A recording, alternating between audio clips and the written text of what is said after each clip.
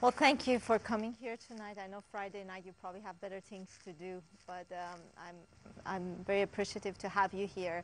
And it's my first book signing in Dallas, which is my hometown. I live right here in Plano, so not too far from here. So it's pretty special for me, and especially this is my first book ever, and that makes it even much more special. I don't know how these things go normally, so I'm going to maybe start just by giving you a little bit of my story, maybe just read a few passages from the book, and the best part I think is just to open it up for questions, because I think that's the best way to get the story across. But maybe before I talk about myself, I tell you a little bit about how I came across Homer Hickam, who's my co-author. As you know, he's a famous author who wrote many books, but the most famous one, I think, is The Rocket Boys, which is his memoirs and his passion for space, which I share with him. And he started reading about me in the paper and learned that there was this Iranian-American girl going into space on a Russian Soyuz rocket. And he decided that, well, let me find out who she is and find out about her story. So she contacted my office trying to get in touch with me. And of course, at that time, I was already in Russia preparing for my flight. And they told him that, well, Anousheh is really interested to talk to you, but she's a little busy right now, you know, trying to prepare for her flight. And she'll definitely get in touch with you once she returns. And he followed my blog. I started a blog a few days before my trip, which, to my surprise, it became very popular, and mostly because I felt people appreciated my sort of honest and frank way of describing my experiences, and I hope I tried to be as open and honest in writing this book and sharing my experiences, you know, before even going to space. And when I returned, he read my blog and he followed me on my blog. And then when I returned, he talked to me and he said, you know, if you decide to write a book, let me know and I'll be happy to help you. And a few other people had told me that maybe you should write a book, and it's, you know, people want to know about your story and your background. And to be honest with you, I wasn't too crazy about the idea, you know. I'm sure you all would appreciate, you know, having to write everything there is to know about you, and it's out there for the whole world to know. Not that I was afraid of people finding out about my life. It's just an uncomfortable feeling to be someplace and everyone knowing everything there is to know about you. But I thought about it, and I decided to write the book because I felt that one of my passions outside space is to get young girls, especially young girls, but overall all kids interested in space, interested in math and sciences, and more importantly, getting them to believe in themselves and to go after their dreams. And I figured that by sharing my story, maybe I can provide that little inspiration they may need to go after what they love. And that was the reason I decided to write the book. And it was an interesting experience. I had not written anything outside the blog and papers for school, so it was a learning experience. And if it wasn't for Homer, probably I would have not finished the book, because I kept wanting to just write about space, and he's like, no, write about your childhood. I'm like, no, I want to just write about space.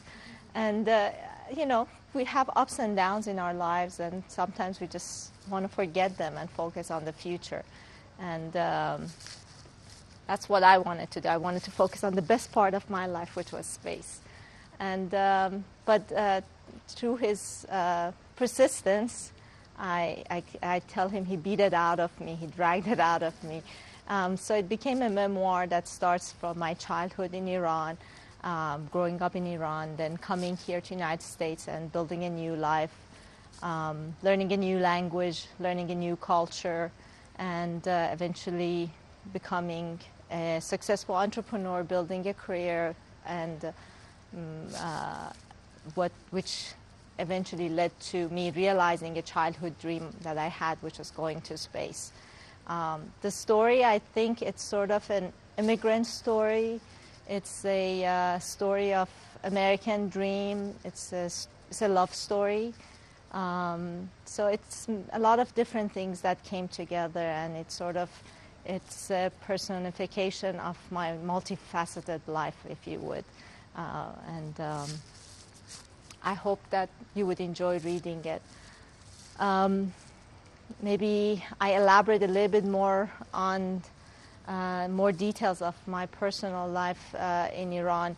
I was born in a city called Mashhad in Iran, and I was about 4 or 5 years old when I moved to Tehran, which is the capital city, and lived there for a while until the revolution was the first thing that changed my life.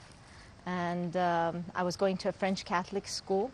I'm not a Catholic, but I was going to a French Catholic school. And because of the revolution, the school was closed after the first year, and we were moved around to different schools, and my friends were sort of spread all over. And life for women overall in Iran changed. And being a teenager during the revolution, and then later on the war in Iran, it teaches you a lot of things. I mean, I remember the first time I heard the word revolution, I didn't really know what it meant. I mean, I had heard it, but I didn't have any concept of what it meant. And same thing with gunfires. I had never heard gunfires. I had never seen gun. I was never around guns. So a lot of things were sort of a learning experience for a teenager growing up. And then later on, as I was getting ready for graduation, my parents decided that maybe it would be a good idea to come to the United States and start life over. Many Iranians, some of whom are here, probably went through the same decision tree and decided that probably it's better to give up everything they have in Iran, leave everything behind, and come and start a new life in a new country that will give them a chance, and especially their children, a chance to have a better life.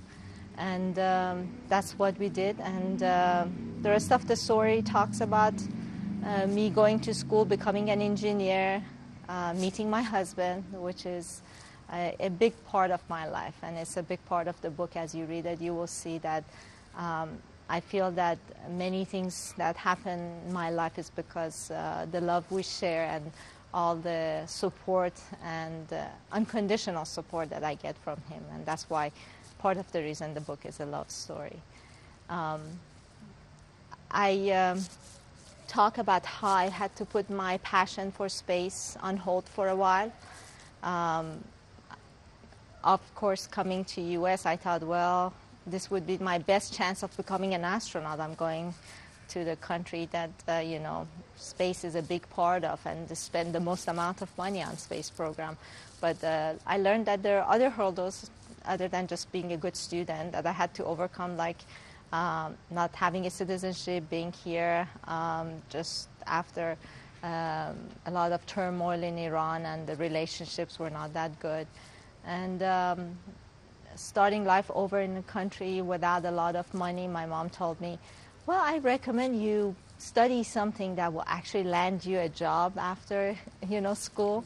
And nice Iranian girls always listen to their moms. So I did listen to my mom, and decided to go to an engineering school, which was also something I really enjoyed. And that's eventually what led me to build a career in telecommunication and then starting a company later on. Throughout this whole thing that happened to me, probably most people would have given up on the idea of going to space because they would figure, well, my life has taken a different turn and it has nothing to do with space now. So it's probably a dream that was a childhood dream, and they would forget about it. But I felt that somehow I would find a way to eventually be able to fulfill that dream. Even though I was on a detour, I looked at it as a detour.